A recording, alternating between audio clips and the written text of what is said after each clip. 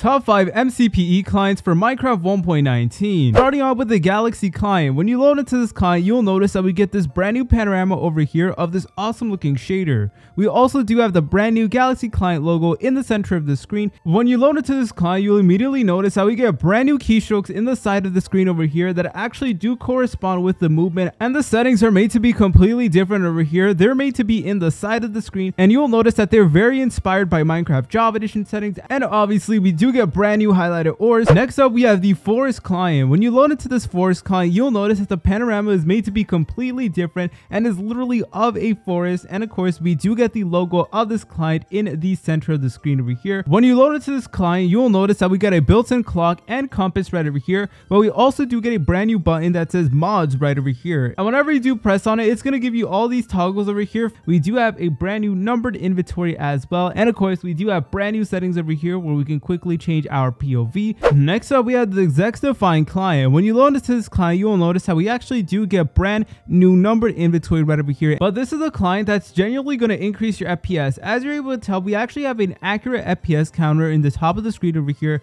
which is actually from the Minecraft beta, and we are consistently getting well over 100 frames per second. And in terms of practical features, we have highlighted ores over here, and a lot of these textures are made to be much more simpler, and of course we do get things like invisible item frames, all to make your Minecraft experience far more better. Next up, we have the pack client. The pack client completely changes your game over here, and as you can tell, we do have this like black galaxy background thingamajiggy over here, and of course we do get highlighted ores over here, and we actually do have this really cool crosshair, which is really sick, and it actually does hide our hand over here so you don't have to see it, which can definitely be very useful. And of course we got some brand new settings over here where quickly over here we can change our camera perspective, and obviously we do have brand new chat settings over here, which makes this client far more better in my opinion. Next up, we have the optimizer client. The optimizer client will actually completely optimize your game over here, as you're able to tell through our high FPS count, and of course we do get useful features such as highlighted ores, and whenever we do use potions, you will notice that there's going to be 0 particles at all, and this is actually going to help us out with game performance significantly, guys,